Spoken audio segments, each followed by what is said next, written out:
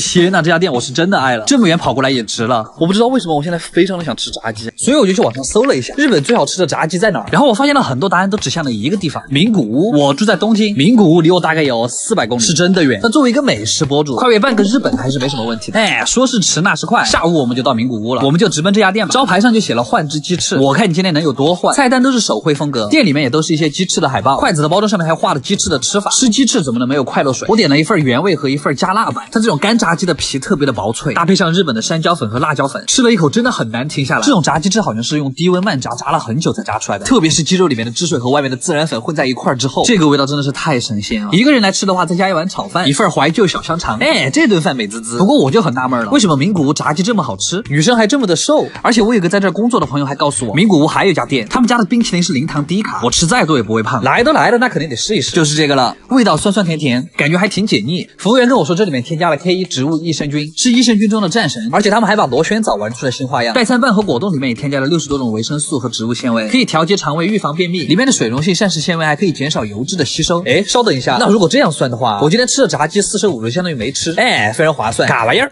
哇，真的不要再去吃什么米其林餐厅了。之前我就在想，日本为什么那么多居酒屋呀？今天我算深刻感受到了他们的魅力。这种店真的就是又好吃又便宜，还可以玩到很晚，就是不管凌晨几点，大家都很热闹。现在是日本时间晚上12点19分，给你们看一下这个点日本电车有多少人。那个大家是才下班吗？关键是这家店还这么多人，很温馨啊，有没有？就这个点了还有人给你做饭，虽然是要收费的那种。然后他家的招牌菜是五花肉卷各种东西，上来先会给你发一个番茄牛肉汤，然后直接上了一整盘薄切的牛舌，上面那个酱是芥末洋葱果酱，应该是低温烹饪的牛舌，里边其实半生的，所以特别的嫩。吃完凉菜就开始上烤串了，先来一盘鸡肉串开个胃，是盐烤黑胡椒的那种口味，鸡胸肉串着小洋葱，非常的没有罪恶感。热卷菜上来了，先看第一个，它是培根卷芝士青菜，它里面加的是味道比较淡的白芝士，因为培根本来就有味道了，而且里面蔬菜的汁水锁的刚刚好，就是几个味道搭配的非常合适。接下来是五花肉卷小葱，然后卷芦笋，卷紫苏叶，就它们虽然都是五花肉，但是里面菜的味道其实会被烤出来，所以口感和味道差别还是很大。我跟你们讲，这个卷芦笋巨好吃，而且它一点都不腻，第一次觉得素菜这么好吃。但这种人气店铺都有个缺点，就是上菜特别慢。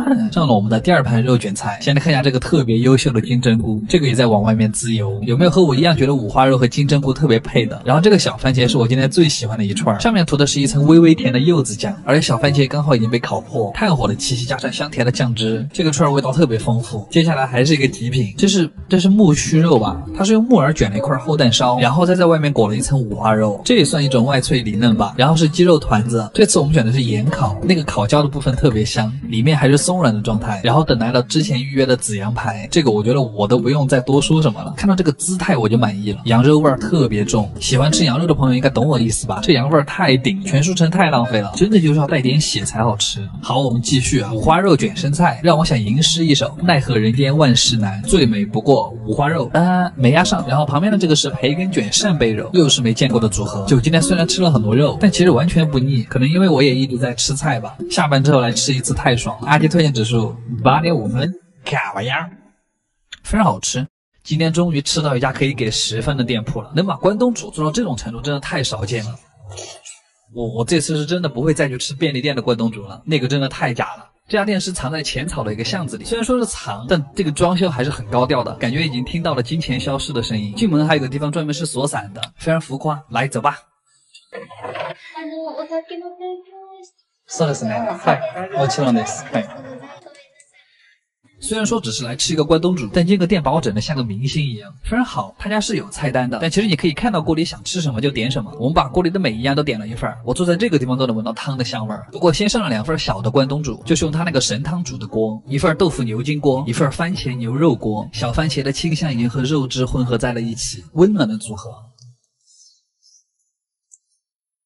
哇，豆腐锅也差不多煮开了。不过想起之前有人问我牙齿为什么这么白，因为刚才的豆腐锅它是那种已经煮软的牛筋，然后店员会帮你配一个生蛋黄，可以用来蘸也可以用来煮。我们今天就煮吧，不浪费每一滴蛋黄，毕竟这样煮出来的汤会更鲜美。豆腐上面再盛一点蛋花，真的绝了姐妹们。然后接下来这个菜真的是我这几个月以来的全场最佳，它叫奶香牛舌，旁边会配一个小面包用来蘸汤吃。这个汤是用关东煮的汤和奶油一块煮的，然后牛舌刚好煮到马上就要烂掉的那个临界点，入口还化不了，但是你的舌头轻轻一用力，它就摊开了，哇，太美妙了。然后这个单品是这家店最贵的一道菜，我们点了3份，非常值。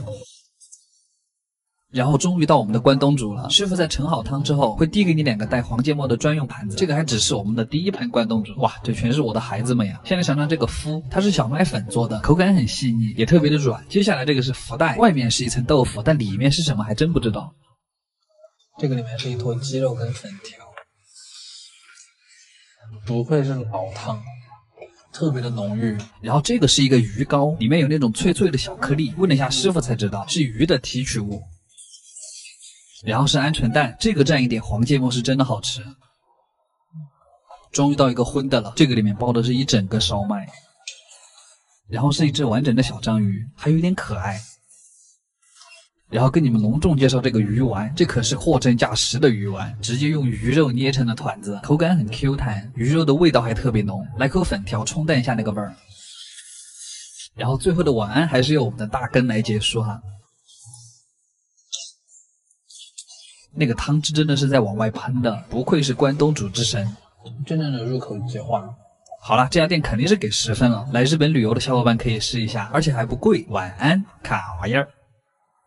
这样的关东煮店可以多给我介绍一点吗？我真的太爱这家店了。我们的 NONO 肯定又和男朋友吵架了，今天要回娘家，顺便约我吃个关东煮。这家店在有次呀，是家预约制的关东煮店，这个店面藏的真够深的。进来之后点菜是要写在一张便利贴上，写好了之后递给小姐姐就可以了。为什么关东煮的店员可以这么好看？妈，真的那不是重点。选好菜之后也会剪成小块给你，这么大一碗是不是看起来就很满足？就这样一碗，我基本上把所有经典的菜都点了一遍，有海带、鸡蛋、竹轮、魔芋丝、大根、年糕、福袋、牛筋、香肠，还有鱼饼。萝卜是关东煮的灵魂。可以说它是最吸水的一个菜，很多汁水特别入味。再来一个烧一番，它里面的馅儿是芝士，里面是香甜的口感。接下来是我最爱的魔芋丝，这个多蘸一点汤，呲溜一下，嫩嫩的，我觉得特别过瘾。海带卷的话，我一般喜欢蘸一点黄芥末，就是关东煮都会给的那个黄色的小东西。接下来是年糕福袋，不过这个已经被我咬开了，里面年糕的量你们就自己看吧，一口会爆出来的那种。标准的竹轮要2份，这个每次都会点。我们又追加了一份章鱼脚，这个算是这家店的特色之一吧。吃多了假如想吃真肉的话，我比较推荐这个牛筋肉。口感 Q 弹，而且薄切入味，最后用一个鸡蛋作为收尾。我觉得能有这样的关东煮店真的很幸福。比方说和男朋友吵架了，或者工作不愉快了，来这儿吃一次，喝上2杯乌龙茶，还有什么事儿嘛？好好吃饭比什么都重要。晚安啦，卡哇呀。